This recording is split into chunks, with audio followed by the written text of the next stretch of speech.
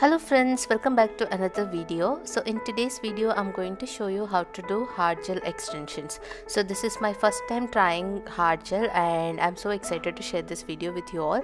So before we start, if you're new here, please consider subscribing to my channel. I post nail related videos, nail product reviews, anything and everything related to nails. And if you're a returning subscriber, thank you for sticking by. So let's begin with the new video. So this is how my natural nails looks like right now. So we are going to prep it and make it ready for the extensions. For the dry manicure part, I'll be using a flame bit and an e-file. So I'm using blue abrasive mark flame bit to do the cuticle work, and I'm on a 15,000 RPM speed on my e-file. And now what I'm doing is I'm pushing back my cuticle as well as I'm gently cleaning up the dead skins around my cuticle area.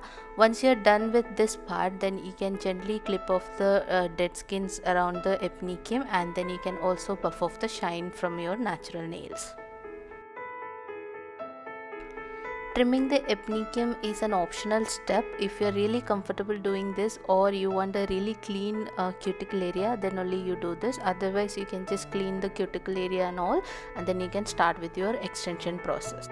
Now it's time for us to remove the surface shine of the natural nails, and I'm using a soft buffer to remove the surface shine. You can also use a 180 grit file for this, but ensure that you are not over filing your natural nails. And this is one of the important steps of any kind of extension, so just ensure that you are doing it correctly. After the buffing, this is how my nails looks like, and our next step is to cleaning the entire nail surface. So for that I'm using a lint free wipe and alcohol, and this way our nail surface will be clean and alcohol will ensure that there is no oil residue or anything. So this makes our nail surface ready for the extension.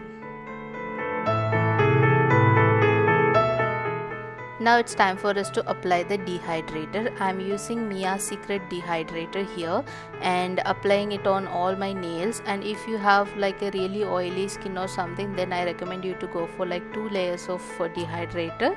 And the dehydrator will ensure that there is no oil residue or whatsoever.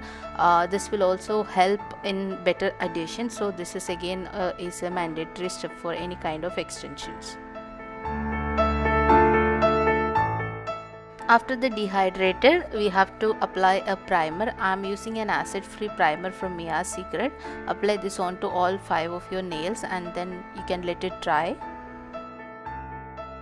So for the sculpting, I'll be using paper foams. In case if you wanted to learn how to apply paper foams, I have a separate sculpting video where I have explained the process in detail. So please check it out. I'll leave the link somewhere on the screen and also in the description box.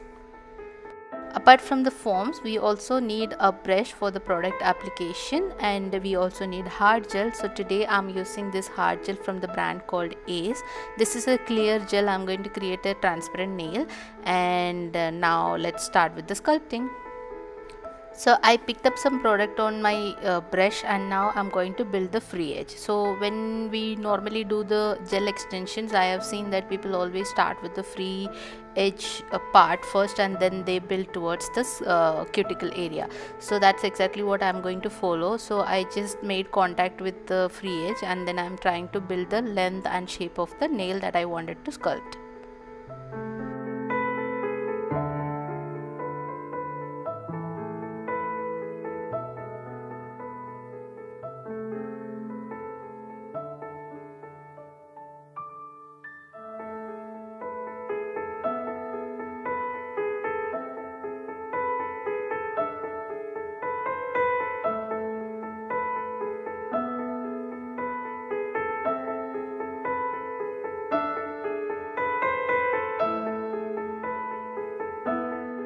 Once you're happy with the free edge sculpting, then you can cure it under the UV lamp for like 30 seconds so that the product does not leave anymore, and then you can come back and start building the cuticle area, apex and the rest of the nails. So that's exactly what I'm doing right now. So when you're working around the cuticle area and the side wall, just ensure that the product is not touching your skin. If it does, just ensure that you're removing it before you're curing the product. So now I'm trying to sculpt the cuticle area and the apex.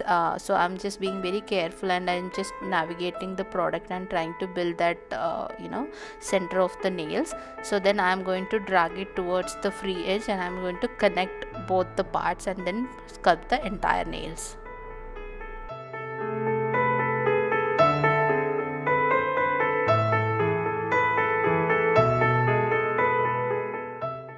So after completing the sculpting, cure it and then remove the foam. So this is the raw foam of the nails that I have sculpted.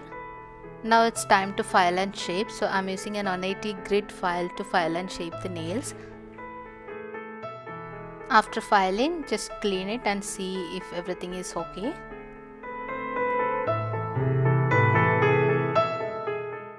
So here you go, the final look after filing it. I really like the way it turned out. So what do you guys think? So now it's time for us to apply a top coat. I'm using Model 1's top coat here. So since I was at this part of the video, I realized that I forgot one step.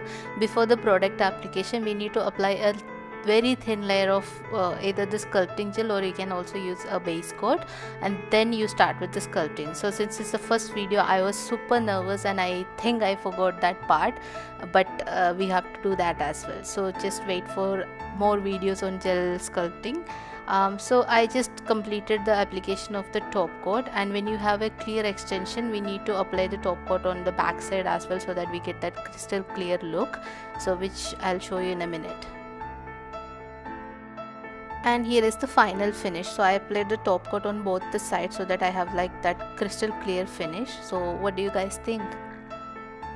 Same nails, but I changed the shape a bit, and then I created that French tip, and I really love the way it looked. And I hope you guys like this video. If you like it, don't forget to like, share, comment, subscribe, all those good things, and I'll see you soon on my next video. Any question, please drop it in the comment section and I'll help you address those. And thank you so much. Take care.